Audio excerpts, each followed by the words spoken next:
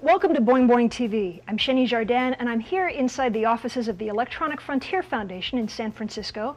And today we're going to learn about memory and how your computer can be tricked into revealing information you might not want to reveal. With me is Jake Appelbaum.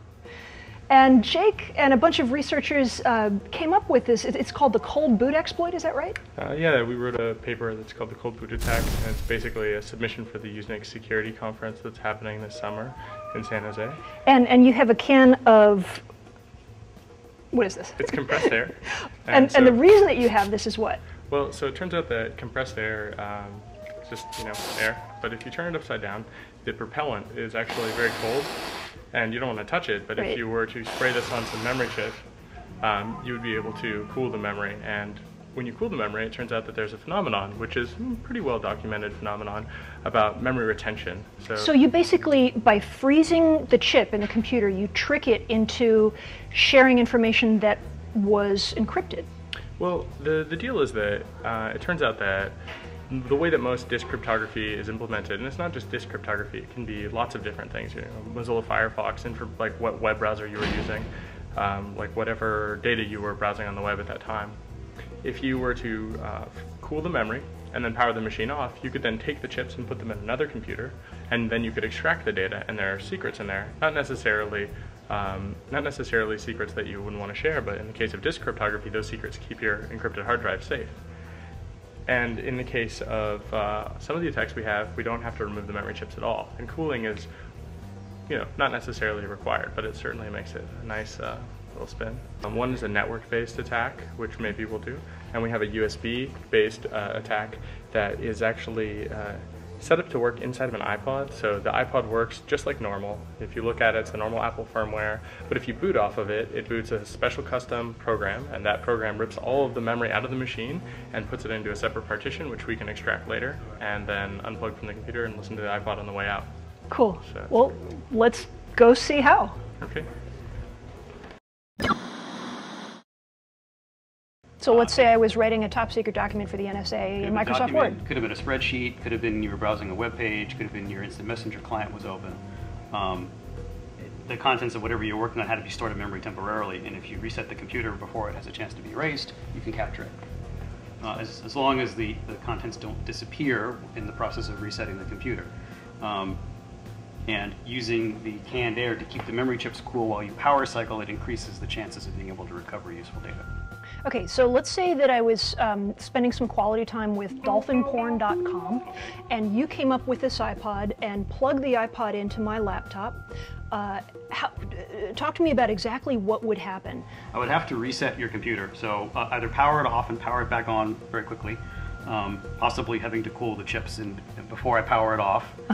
Or if your laptop has a feature to reset it, which some computers do, you can do a very quick reset without powering off, in which case you won't lose the contents of the memory.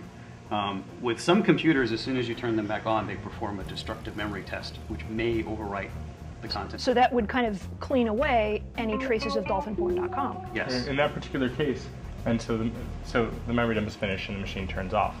And that's great because now the program that was in memory, if you keep the machine off for long enough, it will go away and that won't be recoverable.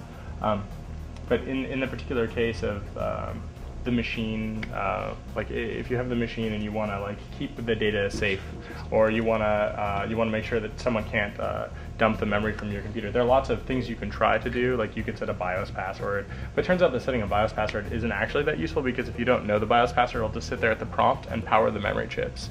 So there's lots of little caveats to trying to defend against this attack.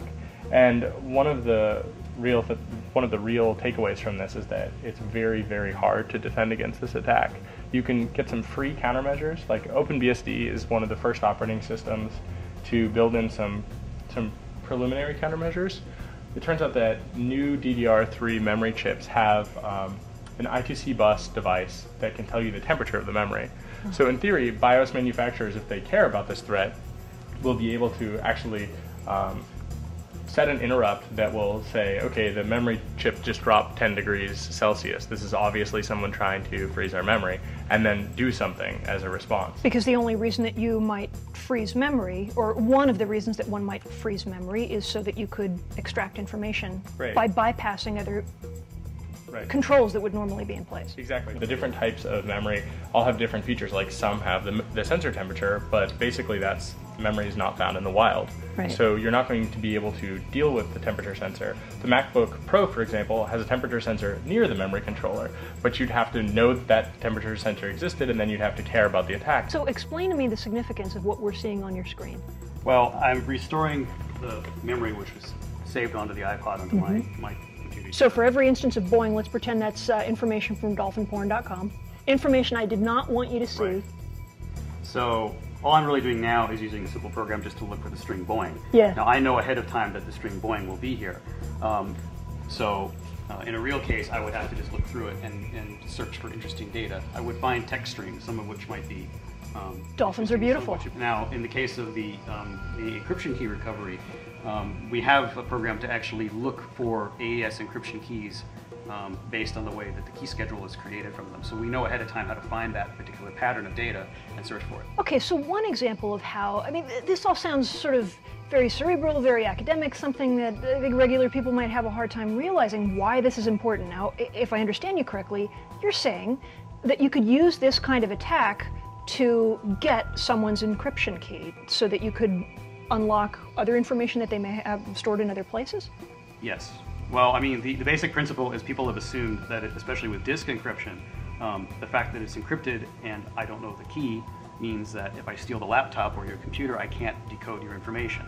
But the key necessarily has to be stored in memory while the computer is working. It's normally assumed that you can't get at it very easily. And you've found a way to get at it. Yes. Exactly. And depending on the hardware platform and the operating system in use and the implementation of the hard drive encryption or whatever like security software that's being used, if you can time the power off, if you have a specific targeted attack, you can do pretty interesting stuff. A MacBook Pro, for example, when you shut the lid, it automatically goes into sleep mode. And that means that it also does a thing called safe sleep, where it writes the contents of memory, usually out to, and by default, out to the hard drive, so that if the power is lost, it will restore the contents of memory, and you get the little progress bar along the bottom of the screen. But the beautiful thing about the way that Apple does it, and the way anyone that does suspend a RAM without any sort of password authentication, is that you have a system where if you lose power on the machine, and say you wanted to pull the memory out to look at the memory on the machine, you would then be able to put the memory back in and then open the laptop with the power supply, and it would restore right back to the place where the user last was, and they wouldn't even know that they'd been attacked.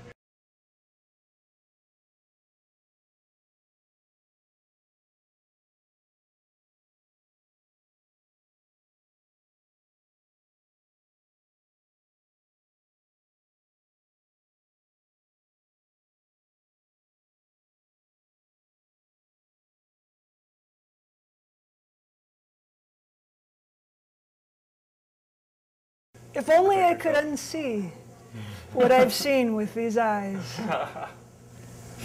2 Girls, 1 Cup was just the start.